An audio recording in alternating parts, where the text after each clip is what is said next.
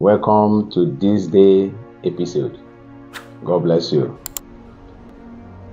I want to talk about mistakes that cannot be corrected. There are many mistakes we can correct, but there is one particular mistake that cannot be corrected. Whosoever that made that mistake will regret it all the days of eternity, not only in this world, but the days of eternity. Please, when you come and encounter this message, don't be offended for the corrections God is giving you. It is out of love and the mercy of God that you are hearing this message today. Please, click to subscribe button or to follow button, depend the platform you are watching me right now, so that you can be receiving more updates. God bless you.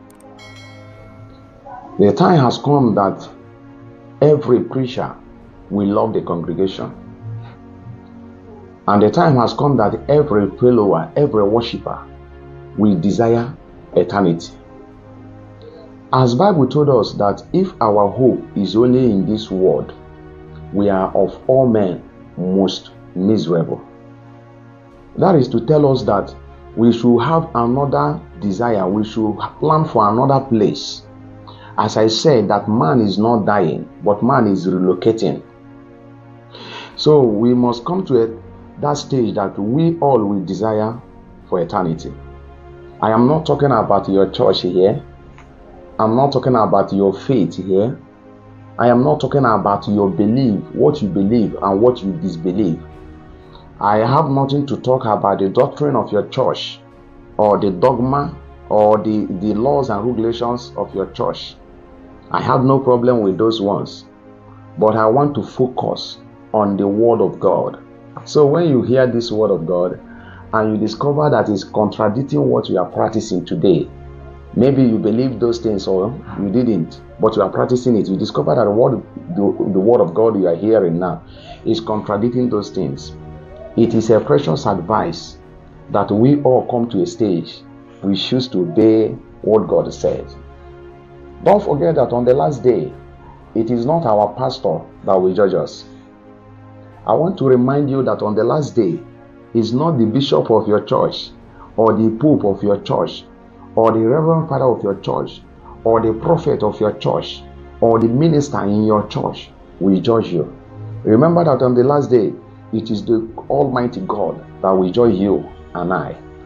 And remember that what God will use to judge us will not base on what pastor preach or what your teacher teach you or what your reverend father teach you, but it must be according to the written word of God.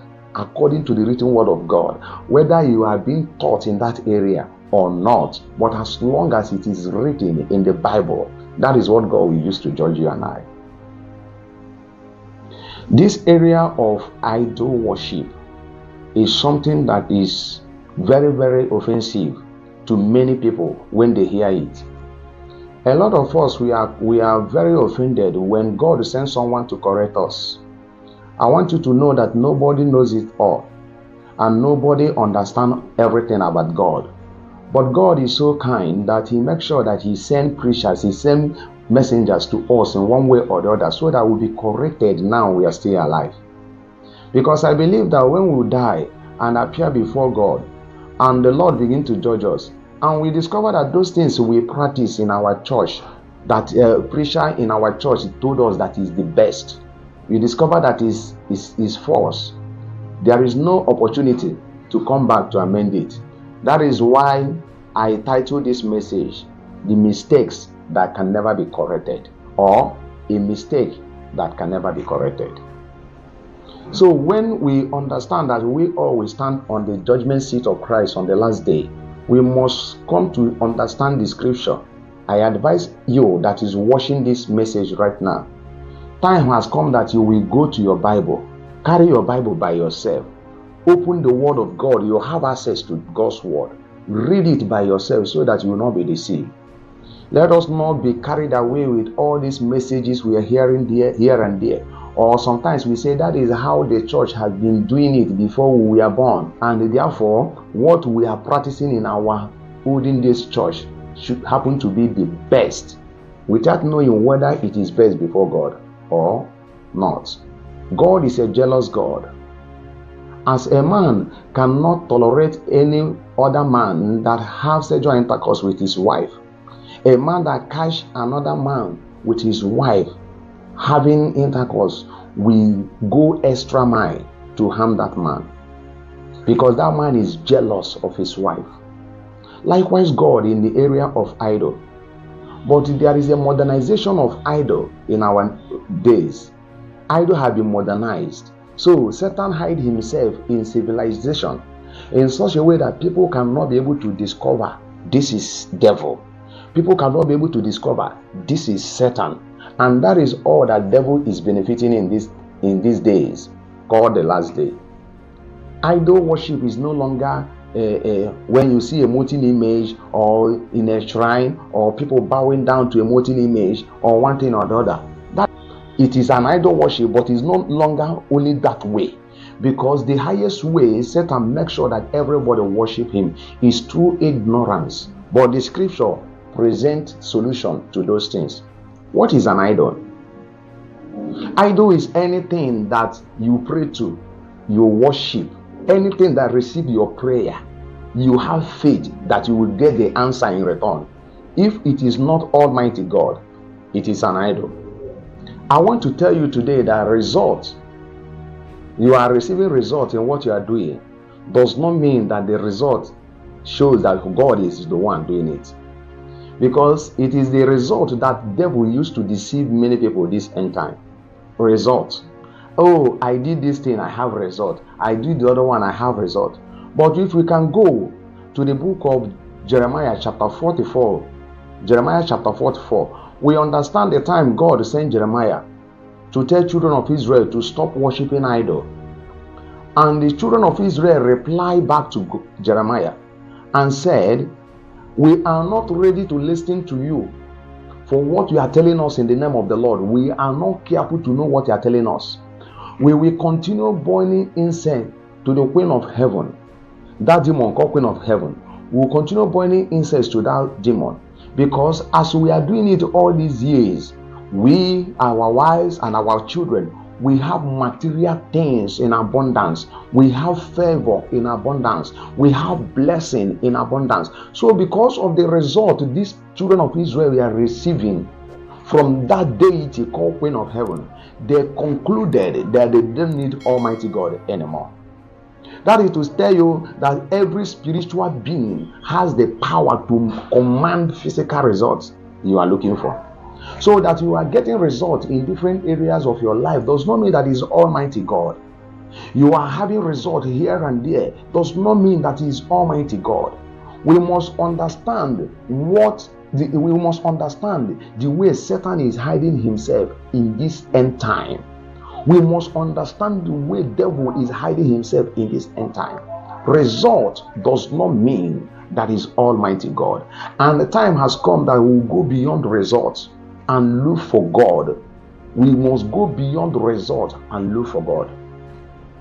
There is that argument that is going on. Sometimes people are arguing and say our church is started before your church. We are the first people to start before you. We are this and that. But I want you to know, if you check very well and you discover that what you are doing is contradicting scripture, stop whatsoever you are doing that your church told you to be doing, or that your church believe that is giving you result but is contradicting scripture. Stop doing it, because the Lord will judge you on the last day. The Lord will judge you on the last day. We must understand that one. Don't make a mistake that you cannot be corrected.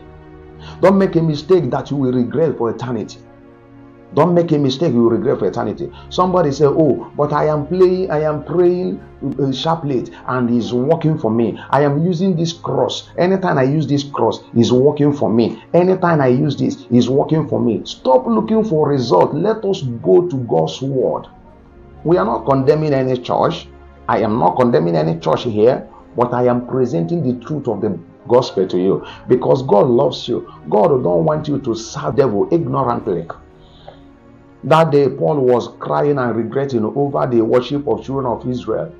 Paul said that, oh, my countrymen, children of Israel, are worshiping ignorantly. They have zeal to serve God, but their worship is ignorantly. They are ignorantly worshiping Satan. And that is what is happening in this our generation. I discover this generation don't know God. Every day, they don't know God. Let us come to a stage that each and every one of us must avoid this mistake. Don't worship idol. Stop bowing down to Satan. Stop having faith in cross.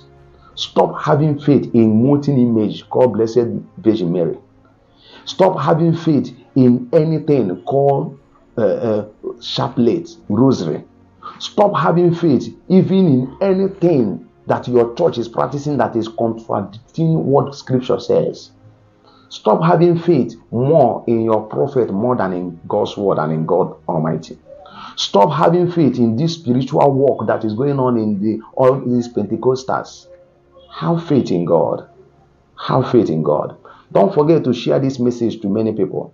Forward it to many people so that we can join hands together to save lives. Remember that my work is to prepare men for eternity. On the last day we shall see there. May the Lord bless you. Drop your comments